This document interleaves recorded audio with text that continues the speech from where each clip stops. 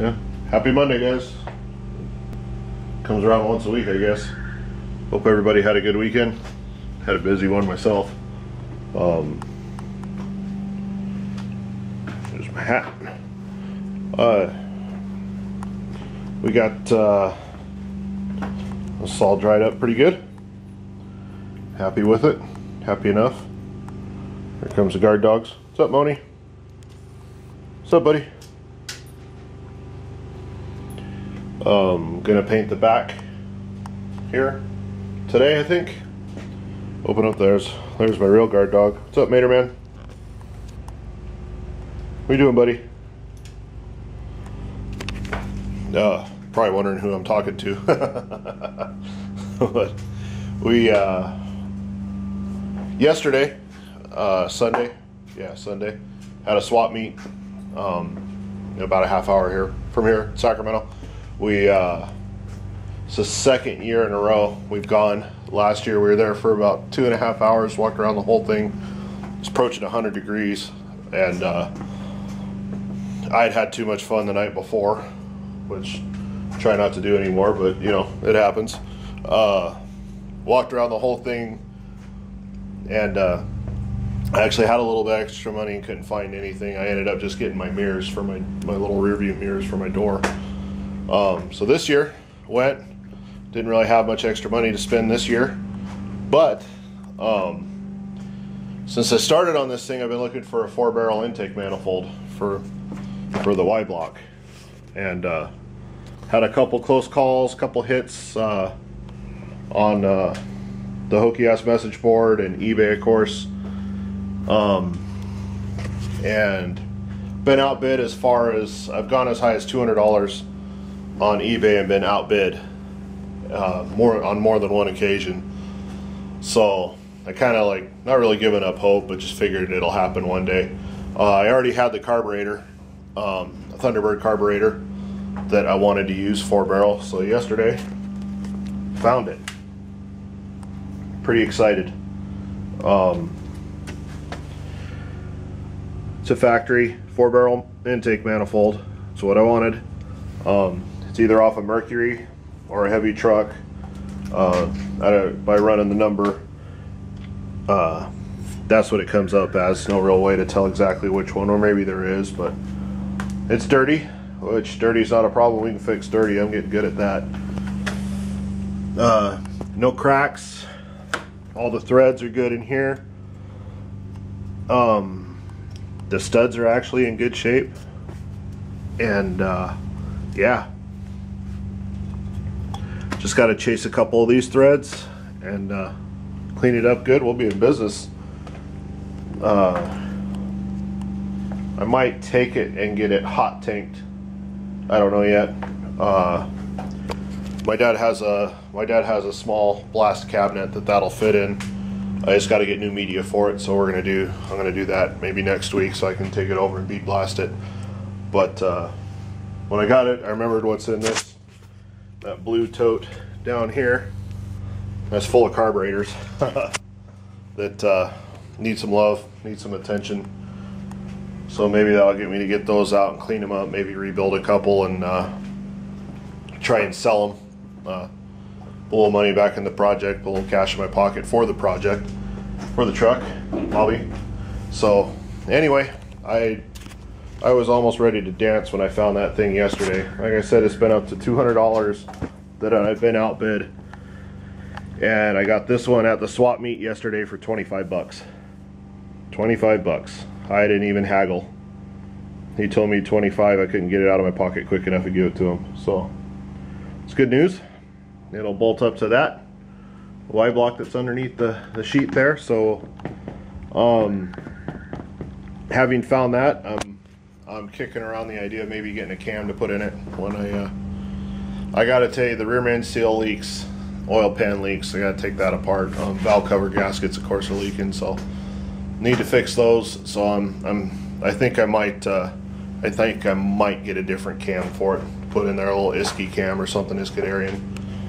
So I'll research that before I put it in. You know, for me anyway, it's a little easier to change on the stand than it is in the truck. We'll see, or at the very least I'll do it before I put the put the front end back on, radiator support and all that.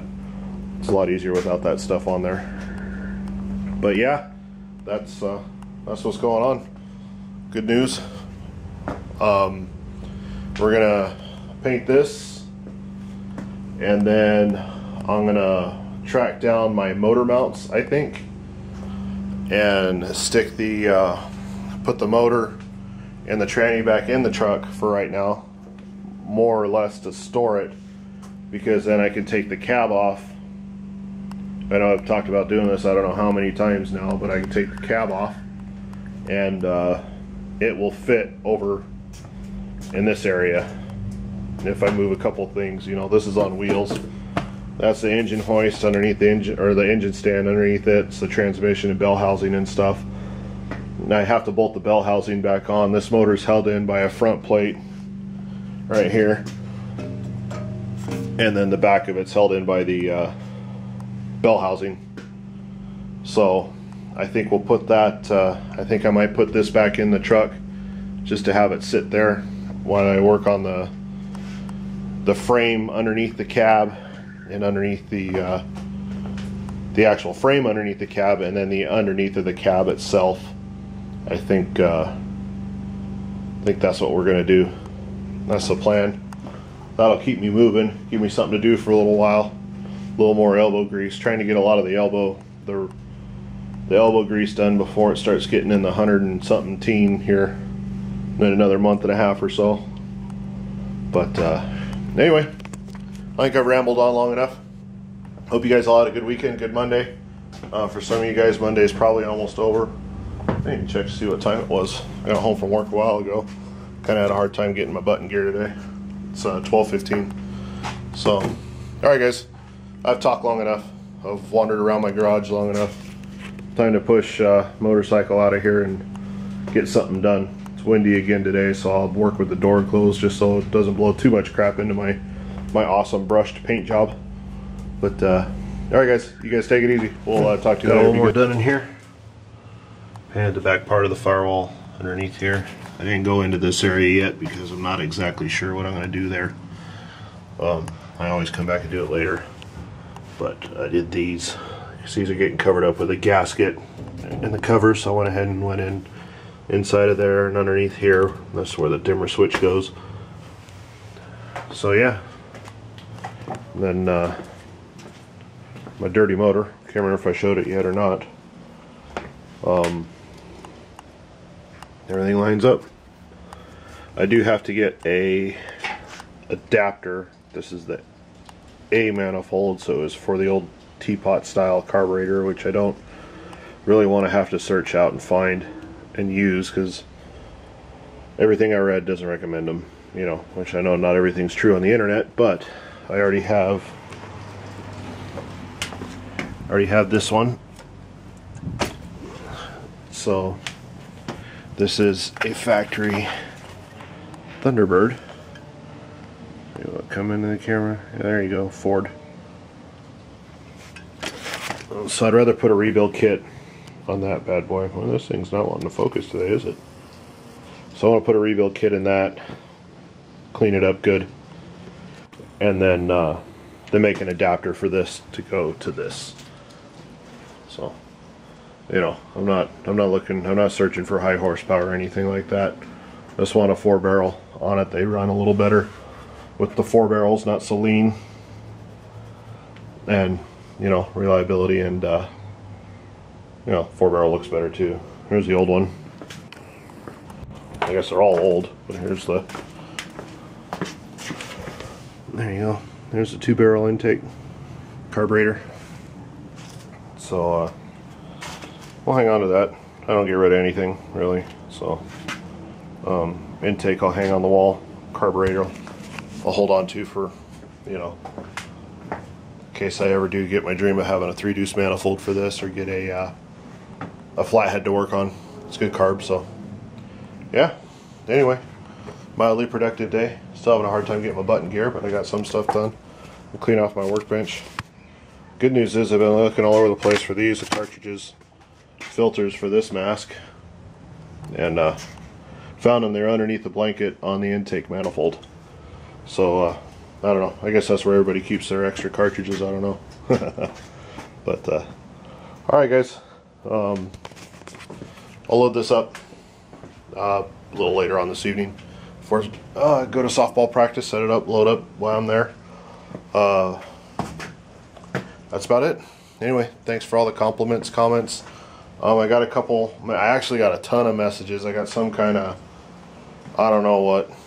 I got a bunch of spam messages on my YouTube, so I got to go through those and look for messages that are actually from real YouTubers that aren't trying to scam me out of anything or anything like that. So if I haven't responded to anybody that sent me any sticker requests or anything like that, I fully apologize. I was really busy this weekend. I didn't really get on the computer. I didn't even really watch. I think I watched 2 videos last night. I ended up just falling asleep. So anyway, if you guys sent me any messages or anything, I apologize for not getting back to you. This evening I'll try to do that. If not this evening, tomorrow morning. Go through them. But anyway, you guys be good. We'll talk to y'all later. Thank you again.